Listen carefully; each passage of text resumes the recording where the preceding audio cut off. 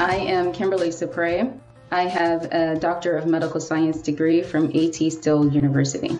One of the main reasons why I chose the PA profession was to increase diversity within the profession and to help to reduce healthcare disparities. I chose ATSU because it is a PA-centric degree program. It's made by PAs for PAs, so it was definitely the program that I was looking for.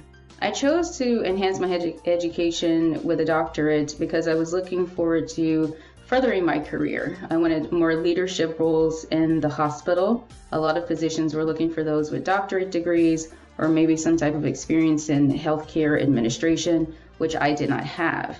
So that is why I chose to pursue the education of a doctorate degree. At ATSU University, I felt as if the professors treated us as colleagues because we were all PAs and we were given the freedom to work around our daily work schedule. The online curriculum is very easy to follow. And working in an online degree, you're allowed tremendous flexibility.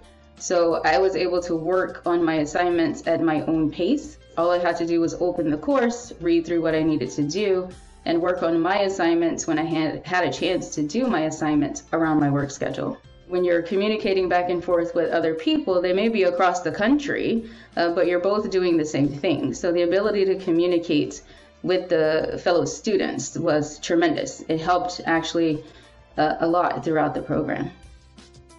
The one thing that I would say is be sure that you're ready to work around the curriculum and a full-time job. Here you are working usually full-time and pursuing a doctorate degree. So you have to be very vigilant in setting up your schedule so that you can get your assignments done around your work schedule.